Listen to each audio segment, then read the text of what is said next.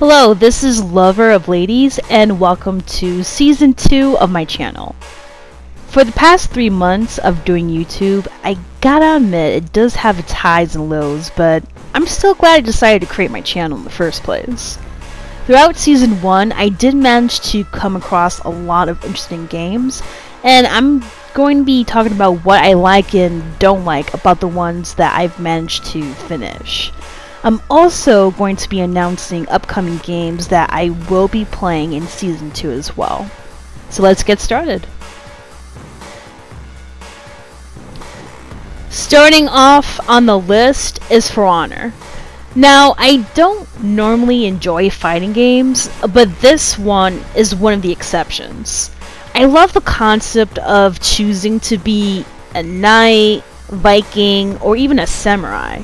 In fact, if you go on the multiplayer, there's plenty of heroes you can main as.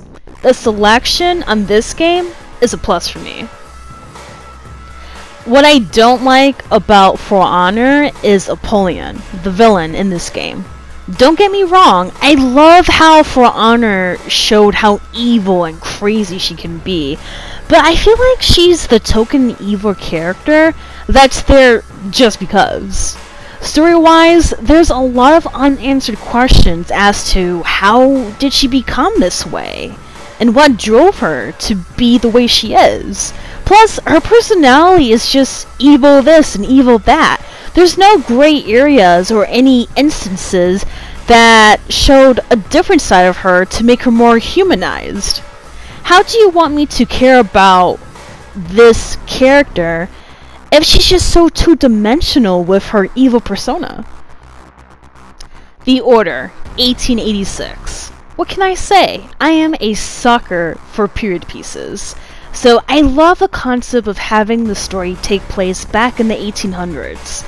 The clothing, the environment, the culture. This game made me feel nostalgic for an era that I never even lived through. However, what made me annoyed about the game is the endless amount of plot twists. Oh, we're fighting werewolves? Let's add in a little razzle-dazzle of also needing to fight vampires as well.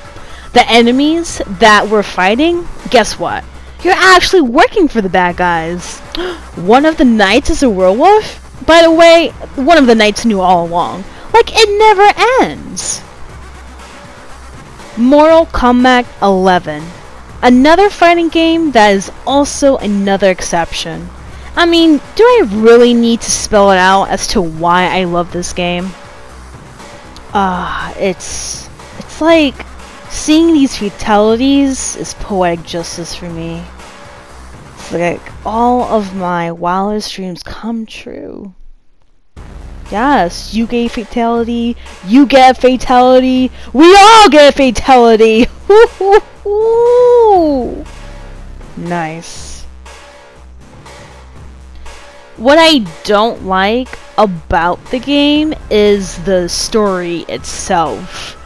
I mean, yeah, you get to fight Kronika since she's trying to undo history, but ever since they add in the Aftermath expansion, where you have to not only go through some of the same scenarios again, but having to undo history at the end of the day, it's like, okay, whatever. At this point, you're just dragging the story along, so it's not really that interesting anymore.